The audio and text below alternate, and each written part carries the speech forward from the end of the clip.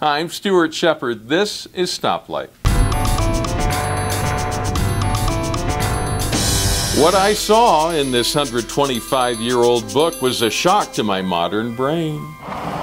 We were wandering through some antique shops in Castle Rock, Colorado. In a dark corner of a nook with old books and teaching supplies, I found a textbook from 1890, Houston's Physical Geography.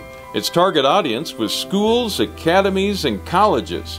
From a late 1800s point of view, it describes the land and the sea and the atmosphere. But here's what got me. At the very beginning of this textbook for public school boys and girls, setting the stage for a scientific exploration of the planet, was this gorgeous lithograph of mountains and sky, a deer by a stream, and this inscription, "In the beginning, God created the heaven and the earth."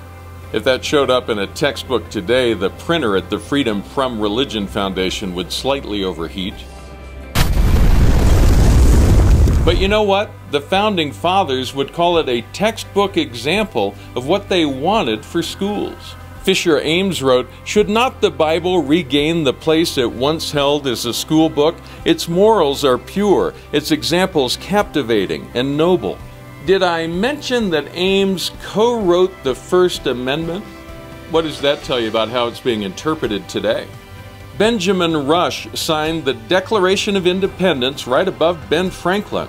He also defended using the Bible in school, in full view of the fact that some students are Christian and some are not.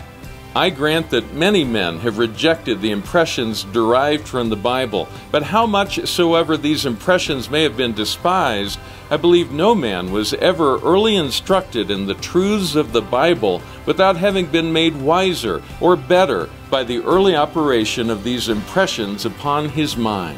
Just think about it. Consider what your worldview would be like if the intro to your geography textbook starts out by telling you that your entire life will be lived on a small planet in a modest solar system, a tumbling pebble in the cosmic stream.